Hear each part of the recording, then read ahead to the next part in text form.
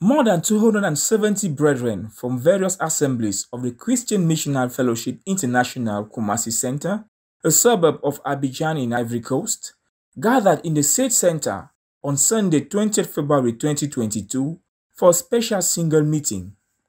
Pastor Bile, leader of the Koumassi Church and main speaker of the event, opened his message by defining and categorizing the concept single.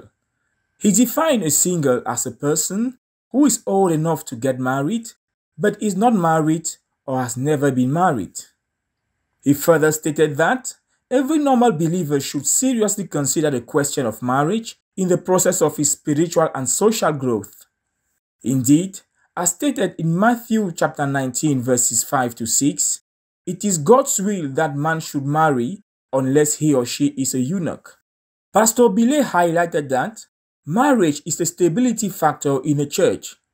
Listing some causes of chronic celibacy, the speaker disclosed that every single person has the responsibility to labor to get married.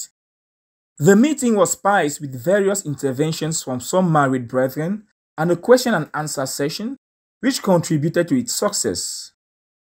Marriages in Koumassi zone in upcoming days will certainly confirm the impact of this single meeting. For RTVC, I'm Joel Mbida.